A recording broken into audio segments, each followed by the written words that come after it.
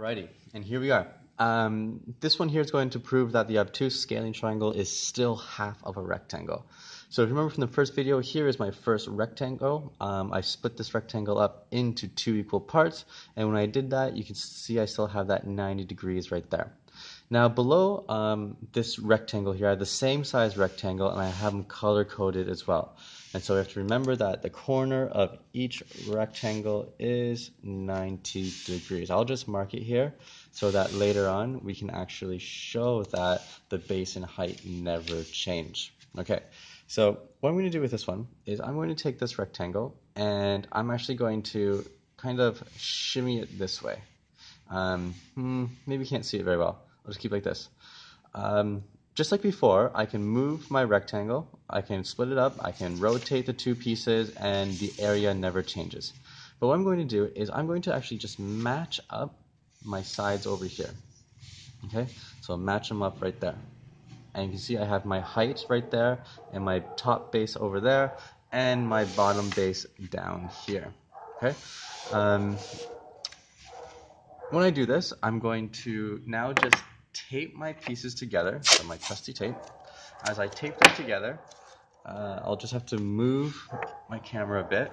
We should be able to see that I've made a new shape. And the shape that I've made is, if you know it, it's a parallelogram. Parallelogram which has opposite sides are parallel to each other. Okay? With this parallelogram, what I'm going to do again is I'm going to do just like I did before with my rectangle. I'm going to take this acute angle and that acute angle. I'm going to draw a line and cut them in half. Okay? Remember, this here is a full rectangle. I've just moved this piece from there. It's a full rectangle. So the area of this parallelogram is still the same as the area of this rectangle, which is the base times height. Okay? So as I place this back here, I'm just going to free-handedly cut this. Now it won't be perfect because I am doing freehand, but I think you'll get the idea. So as I cut,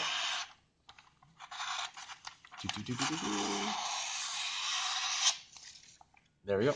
So I've cut it, and what I'm going to do is I'm just going to re-show you again. As I pull it away, I have my parallelogram, and my parallelogram is split in two. And you can quite obviously see it's not equal, but it's supposed to be.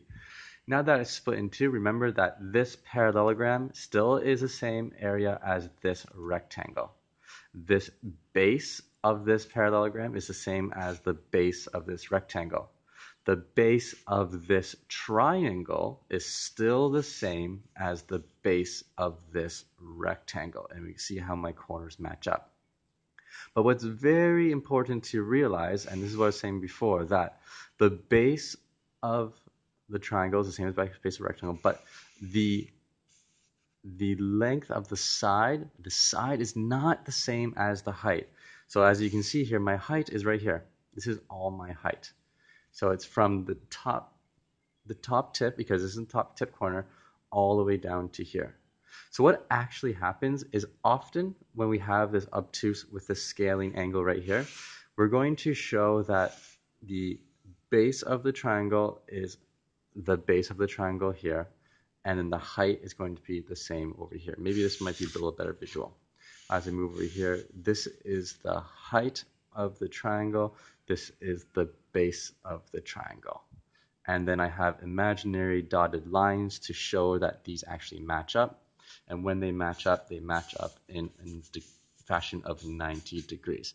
And to help you with that, I'm just going to do this real quick. I'm just going to make this kind of like dotted, just so we can see the difference between the solid line and the dotted line. We see here, I have my imaginary dotted line with my height here. So I have half of this base times this height, because the base and height are always perpendicular to each other, because the base and height is the right angle of the rectangle.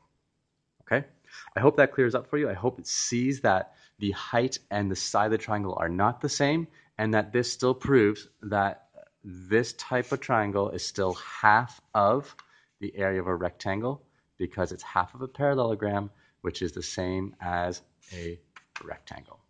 Alrighty, catch you in the next one.